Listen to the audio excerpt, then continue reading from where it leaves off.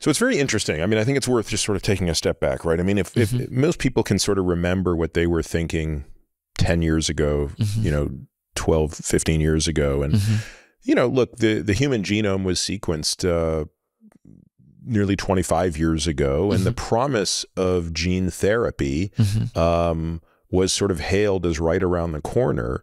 And yet here we are a decade, more than a decade after the sequencing of the human genome. And it doesn't appear that gene therapy through gene editing was any closer than it really was from a practical standpoint a decade earlier.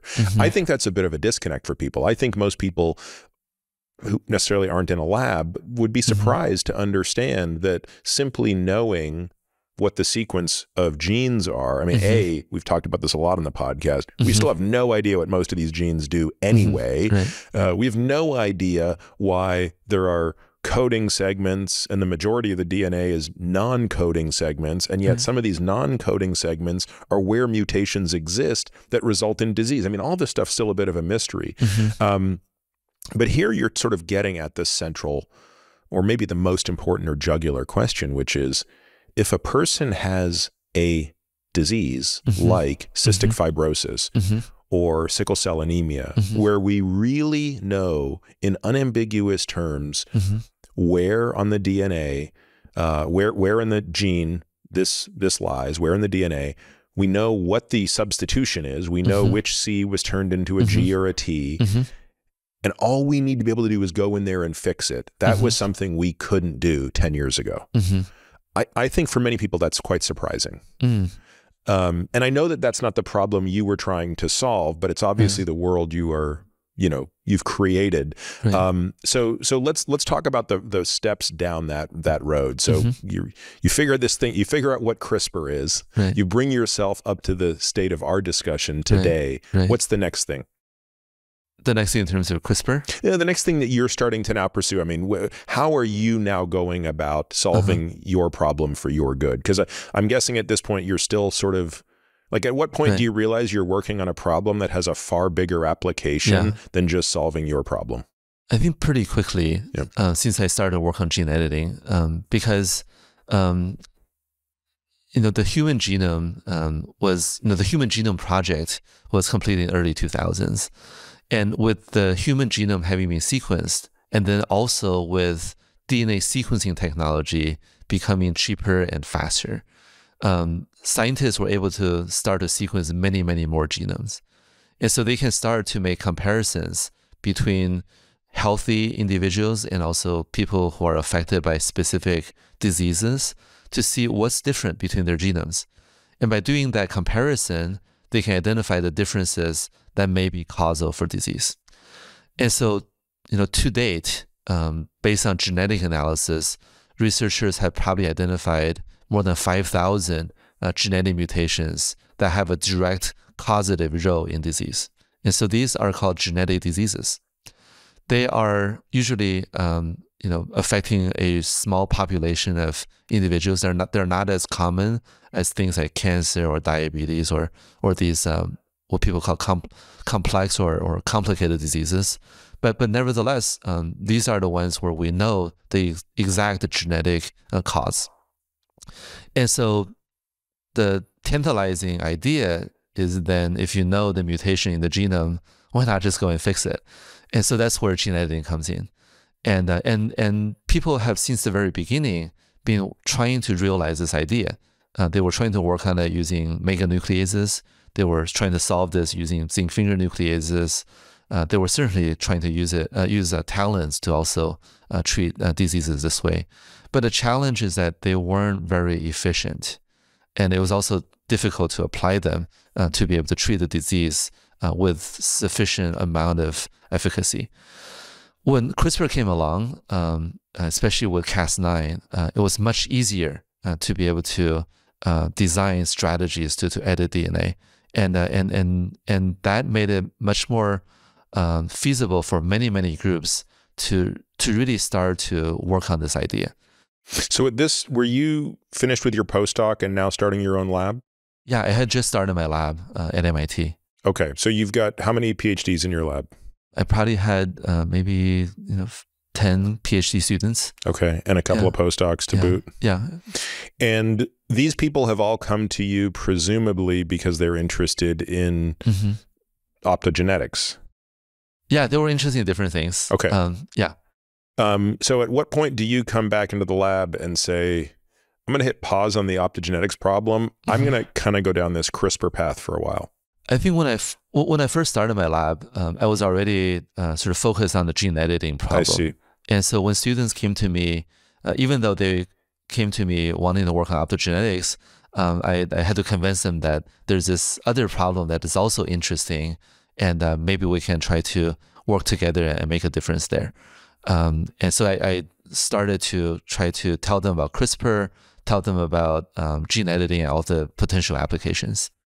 All right, so keep going down the story now. So it's the early 2010s. What are the next steps that you take to develop this technology? So when I started to work, when I first started my lab, I was working on talons, and then very quickly I had learned about CRISPR, and then I started to also sort of get CRISPR projects going in the lab, and we worked on both systems for a while at the same time. We pretty quickly realized that talons were difficult to use because of the cumbersome nature of how to make them. And then because of that, the promise of CRISPR was much more apparent. So maybe I'll give another analogy. So we now have a mobile phone, and on a phone there are many different apps. Apps that help you book trips, apps that helps you send messages to your friends and family, apps that allow you to take photos. You have a phone, and the phone can do everything. You just load the app onto it. With talons or zinc fingers, the analogy would be you have to build a different device for each one of these functions. So for each gene you're trying to target, you would need a different phone for each app. You need different hardware. Yeah. Yeah, so for every gene you're trying to target, you have to build a brand new protein to be able to target that gene. And that is a very cumbersome and not very effective process. With CRISPR, the promise is that CRISPR is like the smartphone. You can load software onto it to recognize different genes. And the software is the CRISPR RNA. These RNAs are very easy to chemically synthesize, and you can define the gene by reading off of the sequence of the gene, which is already completed through the Human Genome Project. So all of that was just a step function improved over the zinc finger and talon technology. So anyway, so we realized that if we can make CRISPR work, not only in the bacteria, but put it into a human cell and get it to recognize things, genes in the human cell, then we can have a much more powerful and much more democratized gene editing system. So what was the breakthrough or set of breakthroughs that led to the utility of this? And did it start with, let's just silence a gene first? I mean, let's figure out how to go in and with precision bombing, silence one gene. Was that the first problem before the, let's actually take a strand of novel DNA and put it in? Right. So CRISPR is a natural nuclease. So in bacteria, it uses the guide RNA to recognize the virus DNA.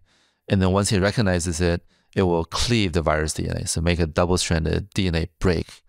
And so that's what we're trying to sort of make happen in the human cell. We try to program Cas9 with a guide RNA to go and recognize a specific gene in the human genome and then be able to cut it. Which is valuable. I mean, there are certain cases where overexpression of a gene is pathologic. And if we silence a gene, we fix a disease. Yep. Exactly.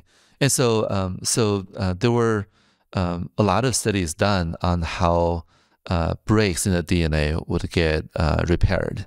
So Maria Jason, Jim Haber, they had studied maybe a couple of decades before that how DNA repairs would get processed. And so what they found is that when you make a cut in the DNA, so when you make a break, it will activate repair processes in our cell. So in fact, our DNAs get DNA breaks all the time, and we have a robust process to be able to fix them and prevent mutations. So anyway, so what Maria, Jason, and Jim Haber found is that if you make a cut in the DNA, that cut will activate one of two different repair processes. The first repair process will glue the DNA together, usually correctly, but in a very, very small number of instances, it will introduce a mistake. And that mistake will inactivate the gene. So it will no longer make the protein product that it's supposed to make.